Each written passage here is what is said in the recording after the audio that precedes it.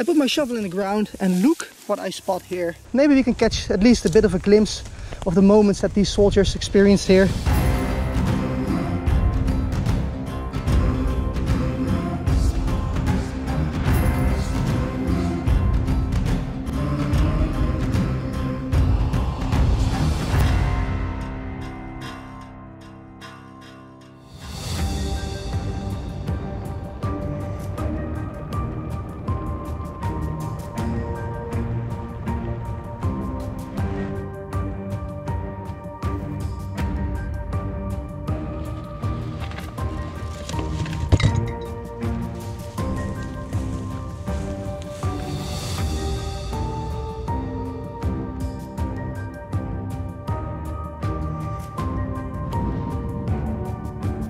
Hi there, you're watching Metal Detecting World War II Battlegrounds, and after a long drive we just arrived at our location. We're trying out a new spot this time.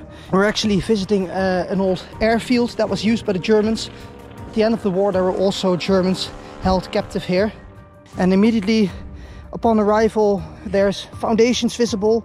This was probably once a barrack, and we've already spotted more, so this is a very promising location. So we're gonna get out those metal detectors and start detecting. This video is sponsored by NordVPN. Do you value your online privacy? Well, I sure do. I have been using NordVPN for some years now to roam the internet safely and freely. It's easy to use, connect with one click or enable auto connect for zero-click protection. There are over 5,800 servers to pick from. Find a server near you for better speed or in a faraway location. In this way, even when you are traveling abroad like I often do, you don't have to miss your favorite content. If a platform isn't available in your country, you can simply change your virtual location. It takes just one click. Open the map, click on the location, and you'll be connected in seconds. It's that easy. Maybe a game isn't available in your country, no problem. Just change your virtual location and buy it. NordVPN also makes it possible to access discounts in other regions. And there are enough options. You have 60 countries to choose from. Go to nordvpn.com/battlegrounds to get a 2-year plan plus 1 additional month with a huge discount. It's even risk-free with Nord's 30-day money-back guarantee. So big thank you to NordVPN for the sponsorship. Let's get back to the video.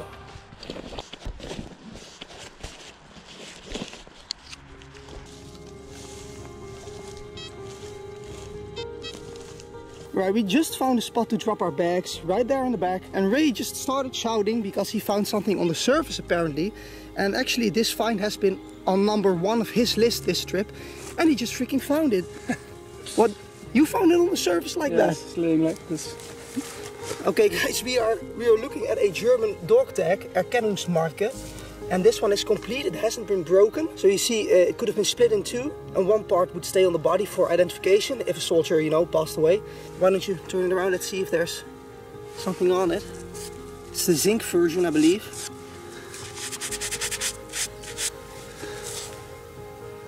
Yeah, I do see markings on there, yeah. Let me get that nice close up. Wow, I am really curious what type of dog tag this is, guys. He was talking about this in the car all the time, and now he freaking found it on the surface. You've never found a dog tag, No, that's my first one.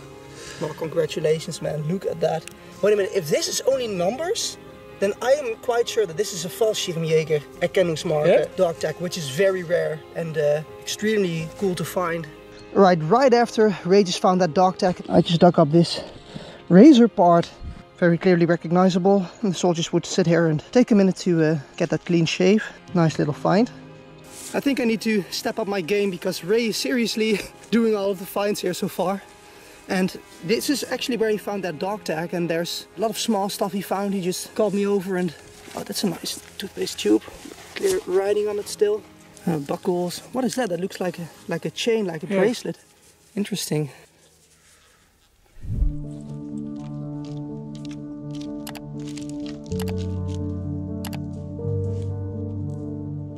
As you can see, Ray is rushing over to me because this time I found something cool, and I'm gonna show you guys here right now. I exposed the find already a little bit, and you can see it for yourself. Look at that.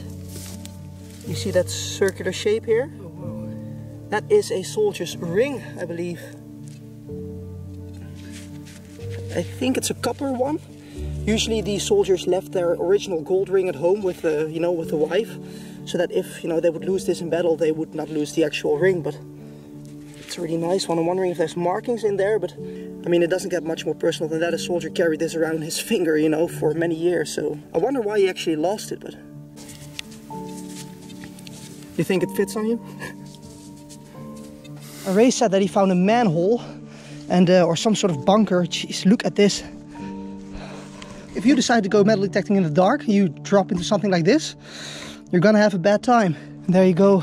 We just encountered a trench right here, and look at how big this thing is. It starts here, goes all the way to the back, and then it goes like that and like that. Well, something clearly went on here. Alright, this is getting quite bizarre actually. I've never seen so many foxholes all clustered together. Like, here's the end of this trench I just showed you. You see those holes everywhere. Just gotta imagine how many soldiers there were in those holes. Like, I just had a really massive signal, like 97, almost the highest, the most clearest that you can find. And look at that very shiny object over there. This is a German signal flare. This was a specific sort of tracer, and this green code indicated what sort of charge this shell contained. Ray just made an interesting discovery. As you can see, he's in some sort of dugout, but it's not actually a dugout. Here, look at this. Right there, you can see a concrete slab. We think this is a blown up bunker. And one of the first things that we picked up, believe it or not, here, this is an American Barbasol shaving cream tube in a very good condition. That was just laying here on the surface. Look at all of that trash in there. There's porcelain, there's bottles. And also this airplane part just came out. Look at this, guys. Look at that text. It says Achtung, warning, and then it says something about condensers. I don't know, it says something about electronics. This is for sure an airplane part. Maybe we can brush this up together and discover what's more to see on there. There you go. This says links, left, rechts, right. This definitely has to do with, I don't know, like getting your bearings straight, or, you know, maybe leveling out the airplane, that the wings are not tilting too much in one direction, you know, something like that perhaps. Right there in the back, you can see Kevin. He's excavating that blown up bunker that we just discovered. And I think this area is really, really hot. There's finds everywhere, and Ray just handed me over this American ration lemon juice bag. Where did you find that? On the surface or what? Yeah, a little bit on the surface. Let me just show you. I just discovered something very cool as well. Look at this here. What does that look like? You see that round shape? Ooh. That is a pocket watch, guys. Ooh. Front part is missing. I don't think the clock part will still be there, but let's clean this up together. Our adrenaline is running, guys. We're hitting target after target, and really great artifacts that we're finding here. Is there writing on there? I do see a clear pattern there. Well, that's a really nice find. Cool little pocket watch. Next, a little find right there. It's a small pocket knife. That's an interesting color. I'm not sure. Is this Bakelite? Oh, Ray actually also found a pocket knife. Well, I think mine is prettier. I'm sorry, but I must say. This is like stainless steel still. Does this? Huh, well, you know, it once worked at least. Can't get enough of us? Become a Patreon and get access to exclusive content. Bonus scenes from this episode are now available on Patreon. So yeah, I just barged into this forest after walking on this field, and I got a really loud iron signal, quite a big signal as well. I put my shovel in the ground, and look what I spot here. Do you have any idea what that is? Well, I am quite sure that this is a rifle. So let's let's have a small party here. Let's do this excavation together and enjoy the moment. Let's expose it. Yeah, the trigger mechanism is still intact. Doesn't look broken. Yeah, you know what? Let's get it out. I think we can see it already very clearly here. This is the rifle. It still continues up there for a little bit, but let's see if we can get it out.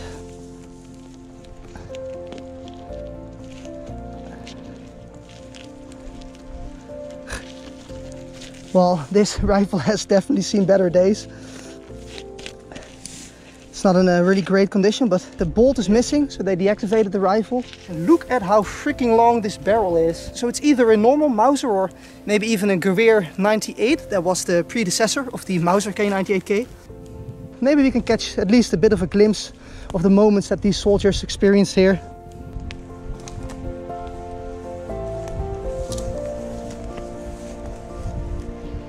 As you can see, I'm still detecting this forced edge. And look at this beauty. I just dug up a Soviet button. Look at how clear that symbol is. I love finding these. I don't really find Soviet stuff often, so that makes it very exciting to find, you know, Soviet items. Quite an exciting moment here, because Ray just shouted and showed me that he found a Mini X, or well, Mini X. We actually just did a quick Google search and found out that this is a German multi-tool from the Second World War, also called trench tool, right? Yeah, trench tool, yeah. Look at that, so it has a screwdriver on one end and like a Mini X on the other end. I've personally never seen this before. There was also a wooden hand grip here. Not much left of that, but there's even a beer opener here, I believe. Yeah. Look at that. Well, that's very essential.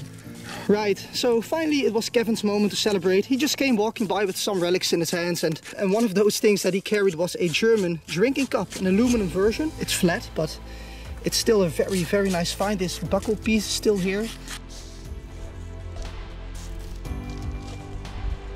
So Ray just threw this object at me, telling me that he found a mortar till, but he wanted me to make sure if that was the case, and it's definitely not the case. Like, this was the bolt, you know, to operate the you know, the German iconic MG42 machine gun.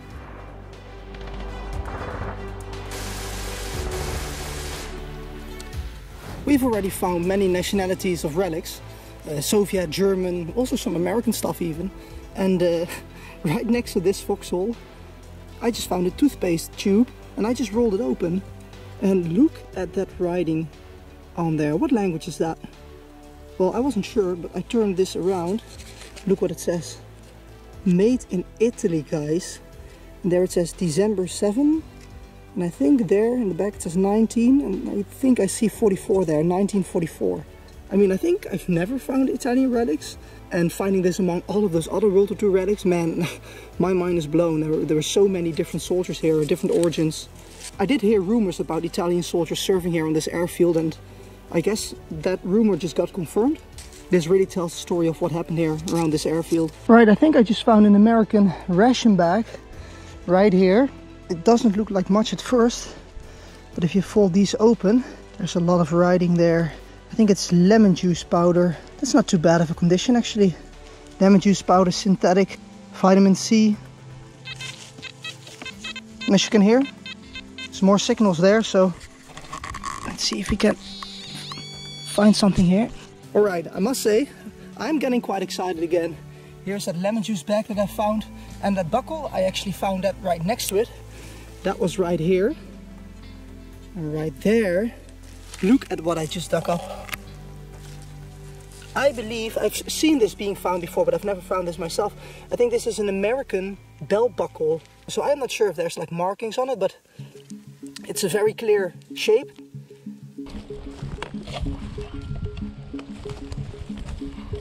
I might have just encountered more evidence of the Italian presence on this airfield. The Italian pilots that were here, or maybe even Italian airplanes. Anyway, there's markings on it, and look at what it says. Regolatore Precisione Generale. That does sound like Italian to me. I'm not sure if I'm doing the pronunciation right, but you know. We've met a local here actually, and he told us about the Italian presence on this airfield. So that's what I meant earlier on with the rumors that we heard, but I think this old man was actually right. Awesome. Not all history is written, guys. You gotta go out there and explore it for yourself. So we were just making our way through this thick forest, and all of a sudden we encounter this major dump site. There's glass and porcelain on the surface here everywhere. Apparently people have been digging here. So what we are first doing is just scouting if we see some stuff that's interesting, like this shell casing or this soap dish.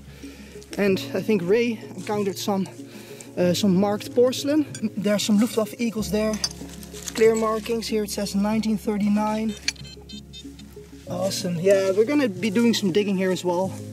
Oh, this is a muzzle protector, I think, but I've never seen one that's that big actually. Wonder from what that was exactly, but we definitely found the dump place of this airfield. Look at those bottles.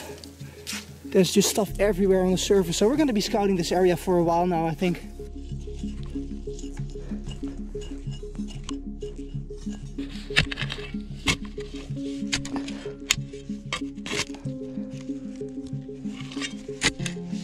Well, it's safe to say that we're all sweating, doing our job, trying to find great pieces of history. And I think that I just found the tiniest piece of porcelain ever. But it's not a boring piece, as you can see. Look at this. It's a part of the eagle, and the swastika is visible. Luftwaffe porcelain again. Let's hope we're going to find a complete plate. So Kevin just pulled something really interesting out of the dump. And we just did a quick Google search, and look at this. This is part of pilot goggles. Actually, we found out it's from the Luftwaffe. And yeah, what an unexpected find. I mean, Luftwaffe pilot goggles. I mean, it's in half, but... A minute ago I was there digging in that dump, but that dump runs all the way here through some sort of trench. And also here I spotted some porcelain on the surface. So I started excavating a new area here, and I just discovered something interesting. This object over here. This is a porcelain ball that was inside of a German stick hand grenade.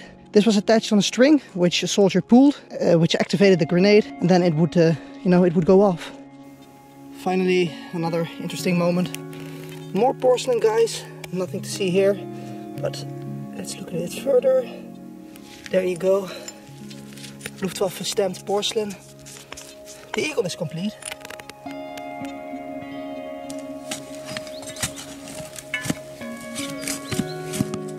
We're still looking for that white gold, and I think that Ray just struck the jackpot. 1939 Luftwaffe Eagle. That's clear history right there. The Luftwaffe passed there on this airfield. That is it from our side. Our bags are packed. I really hope you enjoyed our adventure here at this abandoned airfield. So thank you all for watching, especially my patrons. If you haven't checked out my Patreon yet and you want to get an exclusive look behind the scenes, make sure to check that out. I'll provide a link in the video description. Thank you all for watching. Take care.